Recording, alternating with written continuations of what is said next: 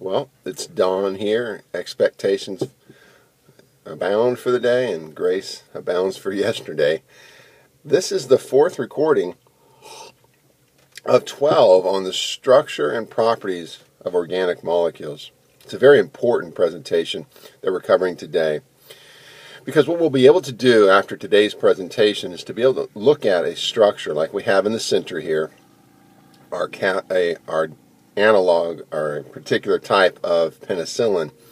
We'll be able to, after today, look at pi bonding and sigma bonding in a different way, being able to understand how electron density within bonding between carbons and oxygens and nearby lone pairs on a nitrogen to a carbon oxygen double bond are influenced by what we call resonance effect, or I should just say more accurate, by resonance and by inductive effect.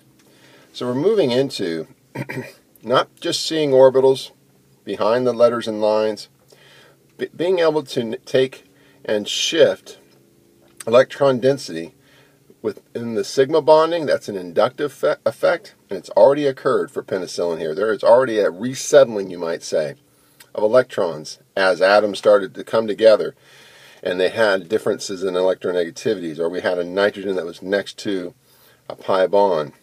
There's been a resettling of electron density that we need to capture within the connections that we have in front of us. So that's being able to see these partial charges, places where electron density has settled, based on resonance forms, is very important. So let's start. Well, how do we start? Well, the best way is to just sort of define. I'll use an example here of a molecule that's very common to organic chemistry, would be benzene. Benzene has within it these 3 pi bonds between 6 carbons, and we have the 6 sigma bonds. And what we need to remember is that with organic molecules, we have to consider the behavior or electron movement, replacement, we said, or settling within the sigma bonds and within the pi bonds. Now for benzene, we know that all carbons are equivalent in electronegativity. So there would be no shift of electron density through the sigma bonding in the benzene, because there is no difference in electronegativity of any two atoms we pick in benzene. But if we were to take out one of those carbons and to put an oxygen in its place, now we start to have, and it's going to be then charged, if we replace this carbon with an oxygen, we'll have a charge, 3 bonds off of it. If we do that, now we have an atom that pulls electron density to it, but not just through the sigma bonding that we have here. That would be an inductive effect, because the oxygen is more electronegative. Inductive effects look at just electronegativity differences. The oxygen is more electronegative than a carbon. And beyond that, this oxygen is positively charged. Now folks, it may be Christian to give in an altruistic way, and to give is actually a joyful thing, but it hurts still. It can take food off your table to bring food to another one, to a neighbor. It can hurt. And in the natural world, we would say that if we give a lot of money away, we will be poor and we will suffer. Maybe something stands in its place that we enjoy more, but we will suffer if we give all our money away. So this oxygen, in a sense, has become poor because he has positive charge, more bonding than he really wants. He's hurting. He would like more electron density. So if he's positive, he doesn't become less desirous of electron density, less desirous of money, if we treat that as electron density. He becomes more desirous. He's pulling in on that carbon even more now. But that's only half the story of how he's pulling towards himself some electron density. He's also pulling by resonance effects. So these two are working together. And you say, well, how do you see that? Well, it has a sigma bond on the right, but we are showing here a pi bond and a sigma bond on the left. So there's certainly some inductive effect towards itself pulling from this carbon. But we also have a pulling, if I can get this to work here, a pulling of pi electron density. We'll just call this a resonance effect. It's sort of really just a term that may not be seen much. We usually just talk about resonance. But we're going to pull not only the sigma electron density, but the pi electron density towards this oxygen. It'll just naturally pull some of that electron density that's held less tightly. That electron density is in a weaker bond and it's held less tightly and it's going to pull towards itself. So this is via a different bonding, this resonance effect, than an inductive effect. So really it's just two types of effects because you have sigma and pi bonding. And we're just capturing that. So let's finish with this reading of the definition. Look at these examples of just inductive effect and let's move into how we draw resonance forms to capture this effect.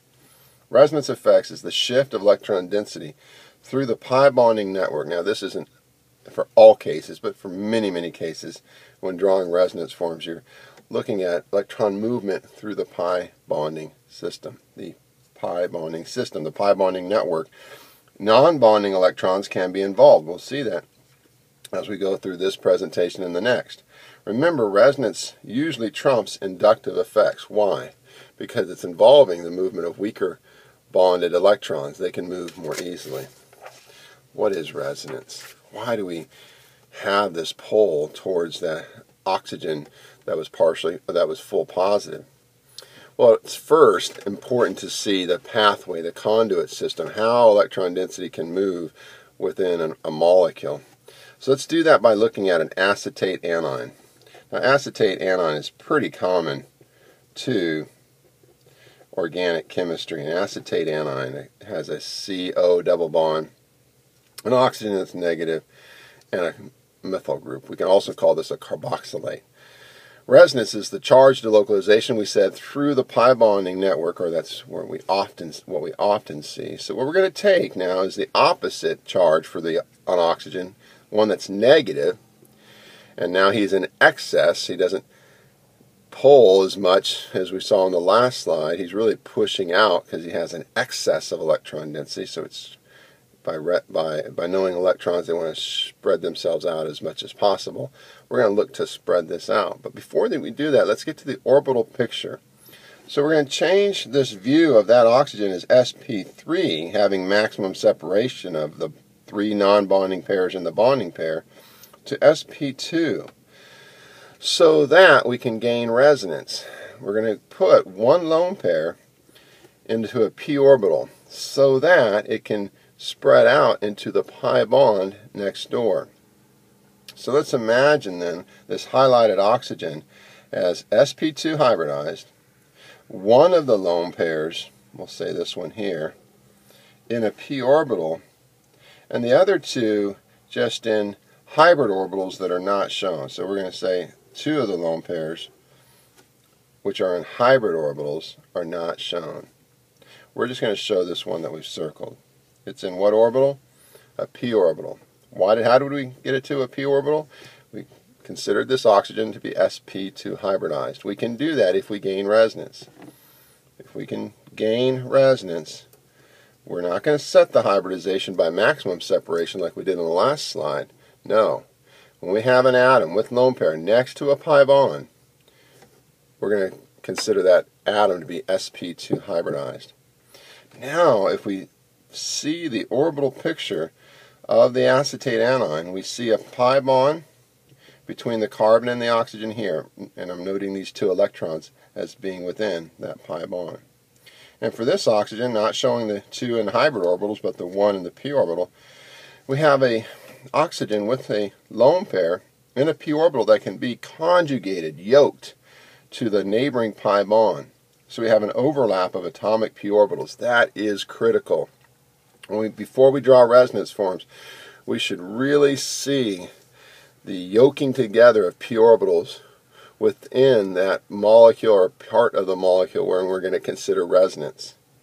So then, and only then, and this is where most textbooks would draw, you can consider the electrons in the lone pair state to drop down to a pi bond state, and these electrons to move up and out of the way and be occupying the p orbital for this oxygen. And that would get us to a resonance form of this structure. It's very critical as a skill to draw, the skill of drawing resonance forms. It's very critical that you learn how to do that, because we can then understand that this negative charge is not just on this oxygen, but it's expressed on this oxygen as we consider the resonance form that can be drawn for this acetate anion. So really, these two resonance forms that we have drawn, we have a structure that incorporates the expression of both these resonance forms. We call it a hybrid. The hybrid is a mixture of these two, and since these two are equal in energy, it's a 50-50 mix of these two resonance forms that gives us the hybrid. So we would say minus 1/2 on this. This is a electrostatic potential map where we're showing the methyl group here, the two oxygens, and red denotes more electron density, blue denotes less electron density. So if you take and model this structure using some computer modeling program, it'll show these two oxygens to have equal amount of that excess negative charge. And we understand this equal amount of the excess negative charge by seeing these resonance forms. All right, what are some rules for drawing resonance forms? Well, let's go through this quickly. If starting with an ion charge structure, move pi or lone pair electrons to the positive charge, or like we have in the last presentation, we're moving away from the negative charge. If starting with a neutral, this is going to be the next presentation, find pushers, O's or N's next to a pi bond that have lone pairs, or polars we call them, oxygens or nitrogens that are in a pi bond. Now, how do I rank resonance forms once I've drawn some? Always remember that those resonance forms wherein O's and N's and C's all have 8 electrons around them, they are the favored resonance forms. Those that minimize charge are the favored resonance forms. And this is our third in priority, stabilization of charge based on electronegativity of that atom. So to have a positive on a carbon is better than having a positive on an oxygen. But that rule is often trumped by the octet rule. Having the negative on an oxygen would be better than having it on a carbon. If we had two resonance forms where the only thing that was different is where the negative charge was located. Other considerations is that we must have that overlap we just saw on the last page of p orbitals in most cases to have resonance forms that we can draw. The degree of stabilization due to resonance is greatest when we have equal mixture or close to it of resonance forms. And atoms in a ring cannot be sp hybridized, and the reason for that is because this carbon having sp hybridization would want to be linear. So we can't have, if we were to consider maybe a positive charge on this carbon and we had a lone pair or something like that next to that carbon here and we wanted to put that into a pi bond, well, we can't do that. The lone pair coming down, there's a lot of reasons, but one of them is we just don't want to have an sp carbon in a ring. Let's finish with just two applications of all these rules that we've learned, and let's remember that we want to see the orbital picture here. So that first, this carbon's negatively charged. We want to say that this carbon with a lone pair can be sp2 hybridized and will be to gain resonance. So we have 3 bonding pairs using the hybrid orbitals, the 3 sp2 hybrid orbitals. We're using these, and this carbon's using hybrid orbitals to bond, to make sigma bonds. But one of the pairs here, this non-bonding pair, this lone pair, is in a p orbital. So that p orbital can be overlapping with the p orbital that's overlapping with this p orbital, and it's overlapping with this p orbital and this p orbital. So we can kind of, before we start drawing resonance forms, it's often good just to say, hey, this is really what I'm considering. These methyl groups are not sp2 hybridized. They do not have p orbitals. So I'm really focusing in on just this region of the molecule when I'm trying to draw resonance forms. That, now having established where we have overlap of p orbitals, we can say the negative charge could have moved, or can move, I should say, to the right, where we can get now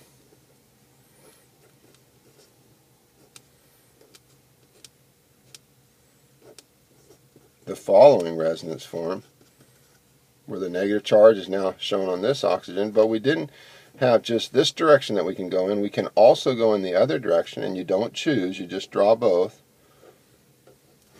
So, and you say, well, that's very similar to the structure above. Oh, I know. And I could make the one, I'm just going to go ahead and go all the way to bond line, or to skeletal. I'm not going to draw that C.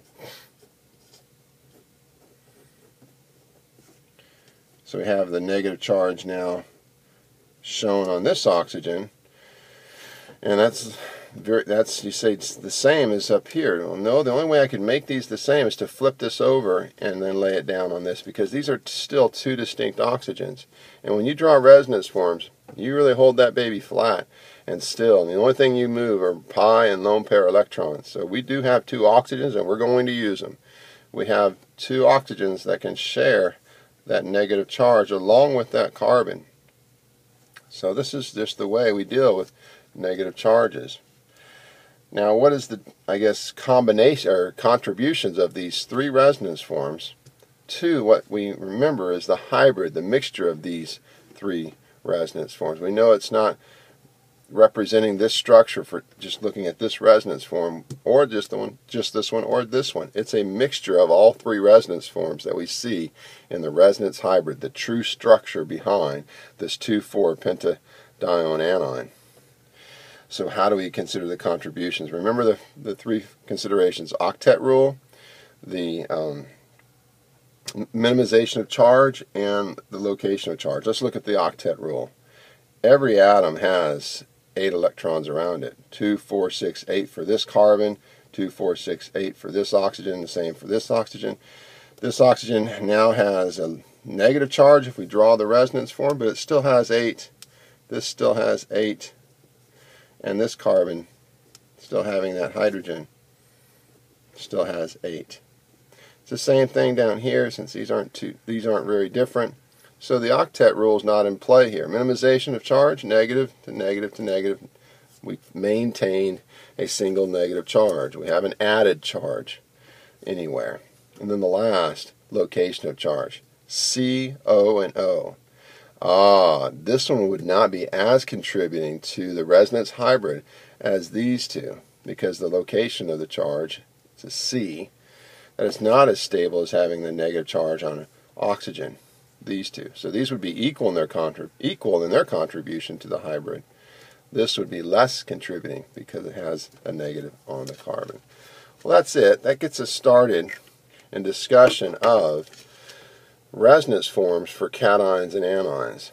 In the next presentation, we'll be looking at neutral structures and applying these same rules, how to draw resonance forms for molecules or ions. We'll be jumping, though, to this second consideration, pushers and pullers.